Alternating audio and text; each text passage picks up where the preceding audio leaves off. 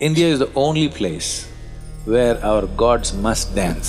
ದೇವರುಗಳು ನೃತ್ಯ ಮಾಡಲೇಬೇಕಾದ ಒಂದೇ ನಾಡು ಅಂದರೆ ಭಾರತ. ನರ್ತಿಸೋಕ್ಕಾಗದೇ ಇದ್ದರೆ ಅವನು ದೇವರಾಗೋದಿಕ್ಕೆ ಸಾಧ್ಯವಿಲ್ಲ. ಶಿವನು ನಟರಾಜ, ಅವನು ನೃತ್ಯಗಾರರ ರಾಜ, ಮತ್ತೆಲ್ಲರೂ ಕೂಡ ನರ್ತಕರೇ. ಇದು ಯಾಕೆ ಅಂದರೆ ಸೃಷ್ಟಿಯ ವಿದ್ಯಮಾನಕ್ಕೆ ನೀವು ಕೊಡಬಹುದಾದ ಅತ್ಯಂತ ಸಮೀಪದ ಸಾದೃಶ್ಯ ಅಂದರೆ ನೃತ್ಯ. ಇವತ್ತು ಆಧುನಿಕ ವಿಜ್ಞಾನಿಗಳು ಅದೇ ಪದಗಳನ್ನು ಬಳಸ್ತಿದ್ದಾರೆ, ಎಲ್ಲವೂ ನರ್ತಿಸ್ತಿರೋ ಥರ ಇದೆ ಅಂತ. ನೃತ್ಯದಲ್ಲಿ ಯಾವುದೇ ತಾರ್ಕಿಕ ಸುಸಂಬದ್ಧತೆ ಇದ್ದ ಹಾಗೆ ತೋರ್ದಿದ್ರೂ ನೀವದನ್ನು ಸಾಕಷ್ಟು ಗಮನ ಇಟ್ಟು ನೋಡಿದರೆ ಆ ಇಡೀ ಪ್ರಕ್ರಿಯೆಗೆ ಒಂದು ಗಹನವಾದ ವ್ಯವಸ್ಥೆ ಇದೆ ಅಂತ ತಿಳಿಯುತ್ತೆ. ಈ ಸೃಷ್ಟಿಯ ನೃತ್ಯ ಅನಂತ ನಿಶ್ಚಲತೆಯಿಂದ ತನ್ನನ್ನು ತಾನೇ ಸೃಷ್ಟಿಸಿಕೊಳ್ತು.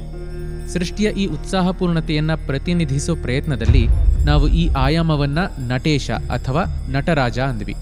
ಇದು ಶಿವನ ಅತ್ಯಂತ ಮಹತ್ವಪೂರ್ಣ ರೂಪಗಳಲ್ಲಿ ಒಂದು. ಸೃಷ್ಟಿಯು ಒಂದು ನೃತ್ಯವಾದ ಕಾರಣ ನಾವು ದೈವವನ್ನ ನೃತ್ಯಗಾರ ಅಂದ್ವಿ. ಹಾಗಾಗಿ ನಾವು ಶಿವ ನಟರಾಜ ಅಂದಾಗ ನಾವು ಒಬ್ಬ ವ್ಯಕ್ತಿಯ ನೃತ್ಯದ ಬಗ್ಗೆ ಮಾತಾಡ್ತಿಲ್ಲ, ಅದಕ್ಕಾಗಿ ಅವನ ಸುತ್ತ ವೃತ್ತ ಇರೋದು. ವೃತ್ತ ಯಾವಾಗಲೂ ಬ್ರಹ್ಮಾಂಡದ ಸಂಕೇತ. ಯಾಕೆ ಅಂದರೆ ಏನಾದರೂ ಚಲಿಸೋವಾಗ ಅಸ್ತಿತ್ವದಲ್ಲಿ ಸಂಭವಿಸೋ ಅತ್ಯಂತ ಸಹಜ ರೂಪ ಅಂದರೆ ವೃತ್ತಾಕಾರ. ಯಾವುದು ತಾನಾಗೇ ಆಗುತ್ತೋ ಅದು ವೃತ್ತಾಕಾರವಾಗಿರುತ್ತೆ. ಗ್ರಹ, ಚಂದ್ರ, ಸೂರ್ಯ ಹೀಗೆ ಎಲ್ಲವೂ ವೃತ್ತಾಕಾರದಲ್ಲಿದೆ. ಯಾಕೆ ಅಂದರೆ ವೃತ್ತ ಚಲನೆಗೆ ಅತಿ ಕನಿಷ್ಠ ಪ್ರತಿರೋಧ ಇರೋ ಆಕಾರ. ಅದಕ್ಕಾಗಿ ನಟರಾಜನ ಸುತ್ತ ಇರೋ ವೃತ್ತ ವಿಶ್ವವನ್ನ ಸಂಕೇತಿಸುತ್ತೆ. ಅವನು ಬ್ರಹ್ಮಾಂಡದ ನೃತ್ಯ ಮಾಡೋನು. ಅವನನ್ನು ಯಾವಾಗಲೂ ನಿರೂಪಿಸಿರೋದು ಹೀಗೆ: ನೀವು ನೃತ್ಯದ ಅನುಭೂತಿಯನ್ನು ಪಡಿಬಹುದು ಅಥವಾ ನೀವೇ ನೃತ್ಯವಾಗಬಹುದು. ನೀವು ನೃತ್ಯವನ್ನು ಗಮನ ಇಟ್ಟು ನೋಡಿ ಅದರ ಸೌಂದರ್ಯವನ್ನು ಆಸ್ವಾದಿಸಬಹುದು ಅಥವಾ ನೀವೇ ನರ್ತಿಸಬಹುದು. ಆದರೆ ನೃತ್ಯವನ್ನು ಅರ್ಥ ಮಾಡಿಕೊಳ್ಳೋದು ಅಂತ ಏನೂ ಇಲ್ಲ.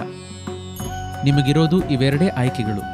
ನೀವು ನೃತ್ಯದ ಸೌಂದರ್ಯವನ್ನು ನೋಡಿ ಗಮನಿಸಿ ಆಸ್ವಾದಿಸಿದರೆ ನಿಮ್ಮನ್ನು ಜಿಜ್ಞಾಸು ಅಂತೀವಿ.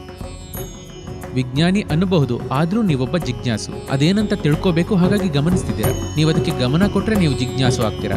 ನೀವೇ ನೃತ್ಯವಾದರೆ ನೀವೇ ದೈವವಾಗ್ತೀರಾ, ಯೋಗಿ ಆಗ್ತೀರಾ. ಇದೇ ನಿಮಗಿರೋ ಆಯ್ಕೆ.